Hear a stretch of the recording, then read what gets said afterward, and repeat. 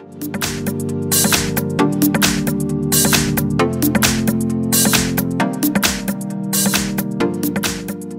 have Xiaomi Mi A2 and let me show you how to accomplish the hard reset operation that device by using the Xiaomi settings.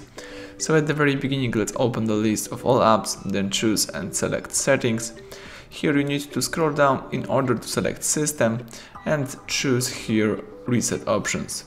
Afterwards, let's select erase all data factory reset. This will erase all data from your phone's internal storage, including your Google account, system and app data, all customized settings, downloaded apps, music, photos and other user data. So if you are aware of this, let's choose reset phone. And to perform the hard reset, let's choose erase everything. Right now the device is restoring all default settings and erasing all data, so let's wait until the whole process will be completed. Do not interrupt while the process is running.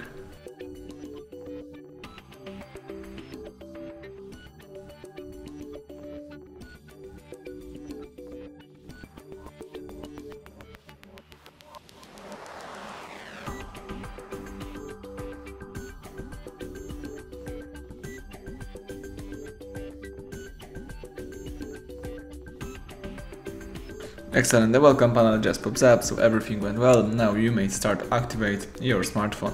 So thank you for watching, please subscribe our channel and leave thumbs up under the video.